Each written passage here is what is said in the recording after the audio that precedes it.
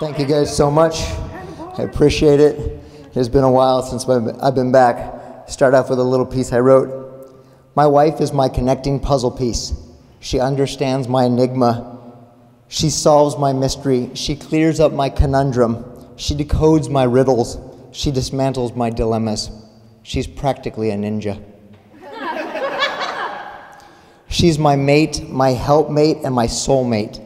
Plus, she prevents my checkmate because she's my queen. Aww. She's my rudder, my anchor, and my navigator, and I can't imagine sailing through life without her. She's kind and she's one of a kind. She's my co-defense, my counsel, my confidant. She's cool with being my warmth. She's my seasonable, my spring and my step. Also, she's my honey, my sugar, and my wildly organic. She's easygoing, humble, peaceful, and deeply rooted fuzzy bunny. It's a privilege to know her and be with her. I will claim her as my own and hold her in the highest regard. She's elegant, adept, skilled, gifted, clever, resourceful, and astute. Pretty much the opposite of me. Sherry, happy 10th year anniversary.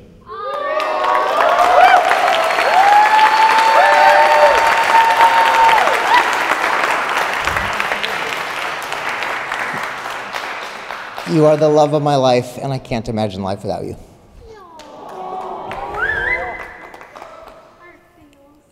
The heart feels, thank you. I appreciate it.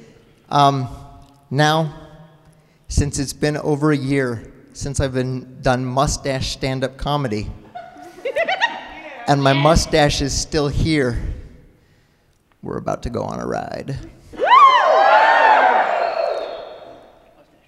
I view facial hair as a form of constantly changing art. I mean, think about this. Every minute you live without facial hair is 60 seconds off your manliness. Amen, brother. That's right, I'm preaching the good word tonight. Some of you guys probably don't realize how difficult it is having a mustache this big. Not even Dora can explore it. It's so big when I go to a buffet, they're like, hey, one at a time. Save some food for the rest of us, freak. I know. You can't go swimming. It absorbs all the water. So much for the Great Lakes. Kids are like, your mustache drank all the fun. Sometimes it sticks up my nose, makes me look like a maniac or a cocaine addict. I don't do cocaine, but I am a little bit of a maniac.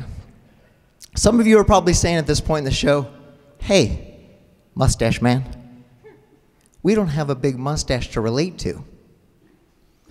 This is just a constant reminder, folks, to have a big stash of awesomeness in your life. It doesn't have to be physical. I'm just saying, you gotta differentiate, I can't say that word. You gotta make yourself different from the rest of the sheeple. Let your freak flag fly high.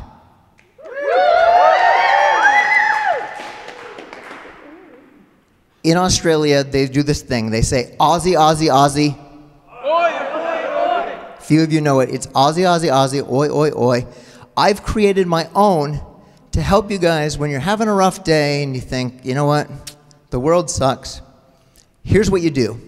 You say, crazy, crazy, crazy, freak, freak, freak. Let's try it. Here we go. Crazy, crazy, crazy. Freak, freak, freak. All right, you guys are on board. That is awesome. My mustache, it doesn't merge with nature well. I had to warn the sun not to look directly into my mustache. Death had a near mustache experience. Facial hair is so potent, Alcohol goes to Mustache Anonymous. Sorry, that's Mustacheaholics Anonymous. It's really difficult to say. My doctor almost got his ass kicked for suggesting mustache reduction. Whoa. Not cool. I know. Not cool. Had to get a new doctor. She's out. Yeah. Joke. Total joke. Fear of speaking in public is called glossophobia. Fear of my mustache is called logic.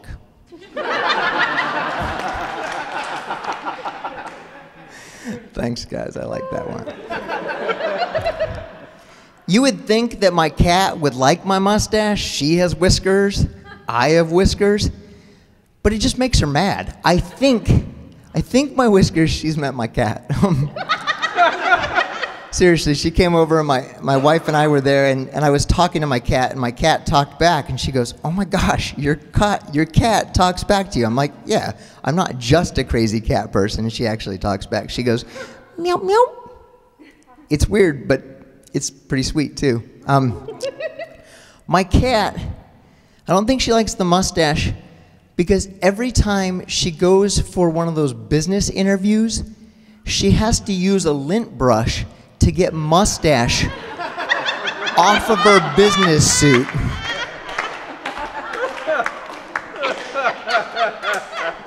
That is definitely one of the weirdest jokes I have ever written.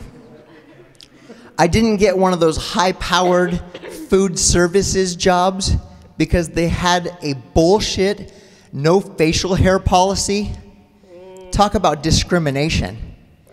It's another case of a white man oppressing the black mustache. You guys laugh, let it out, come on, man. What's that? That's a groan? You got a groan. I got a groan? Yeah. That's seriously, that's one of my favorite jokes. I don't care about you guys anymore. That's a joke I like the most. That's okay. One time in Mexico, a guy said, "Mr. Whiskers." How did he know my name was Mr. Whiskers? "Mr. Whiskers, try the tequila." I can't let my mustache drink. He's a jerk when he drinks. He said to someone, "Don't worry, you'll be safe when the zombies come." Oh my. That last joke is a no-brainer. It's a topper. It's so bad. I look over at my fellow comedian. I shouldn't say fellow. I'm not that good. She's an actual comedian. That's awesome. I have one more story for you. A female TSA agent said to me, "You have a nice beard." And I said, "You have a nice pat down." And she said, "Well, sir, I don't actually pat down men." And I said, "Well, I don't actually have a beard." And of course, this got me extra screening. Here's a travel tip for you guys, a travel tip.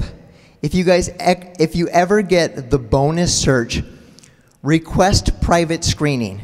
This is where they'll take you away from your fellow traveler and they will put you in a private room.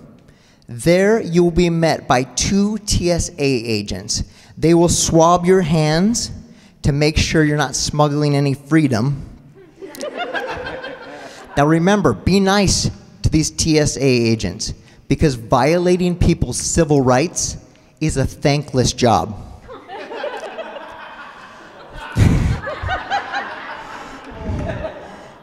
It's like going in like rounds with the laughter. I appreciate that. Then they will pat you down on your penis. I know not all of you have penises. It's okay. Just imagine you do for this particular joke. They will pat you down, but it's okay because it's done with the back of their hand. Imagine if people did that on dates. No, I'm going to touch your breast, but it doesn't count because it's with the back of my hand. So my challenge to you is, why are we letting government employees do this to us if it's not okay to do it to other people? Sorry, I got all somber in here for a second. Brought the mood down. But here's the thing. Once they've violated your civil rights, taken away your dignity, they will eventually say to you, you're free to go. This is where the fun starts. Once you walk out of the private room, you declare in a loud voice, you guys give the best tag team blowjob ever.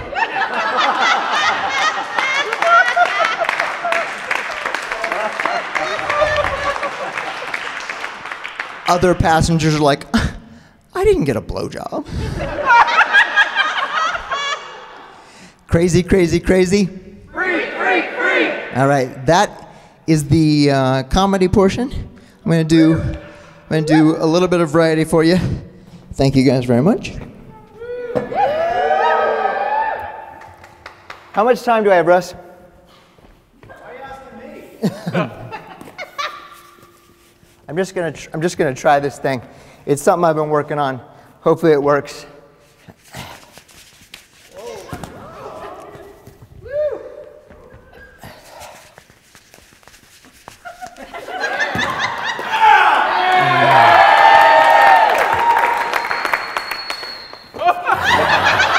I'm totally sorry. Yeah, I'll take them back.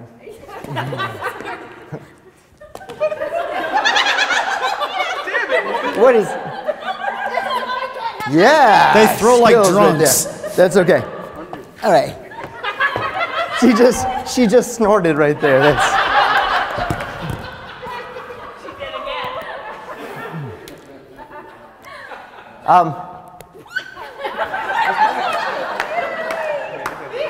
I really have to say that I'm very happy with Texas so far. I've been living here for a year and a half, and my wife and I just bought a tiny home for my huge mustache. Everything's bigger in Texas other than our house. My wife wanted a tiny home to rein in my ego / mustache / same thing. Show you guys a little bit of what I've learned since I moved to Texas. I spin around it while it spins around me. This opens up a wormhole. If you guys, this creates a time machine. If you guys jump in there, you can see the future where Ted Cruz is not president.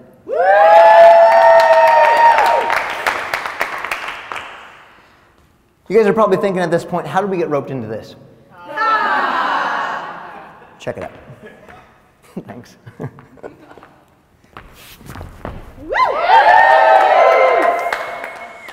That trick's actually pretty easy. You just have to jump through a couple hoops. I'm high strung. This is the most difficult trick. Coming out. Not like that. We all struggle with that. Don't struggle with it, brother. Let it out, man. I'm totally equal rights here.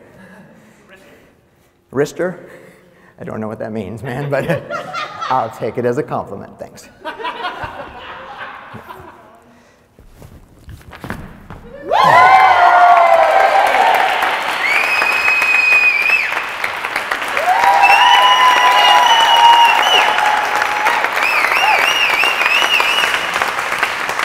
Ladies and gentlemen, Jonathan Roots. Thank you guys so much.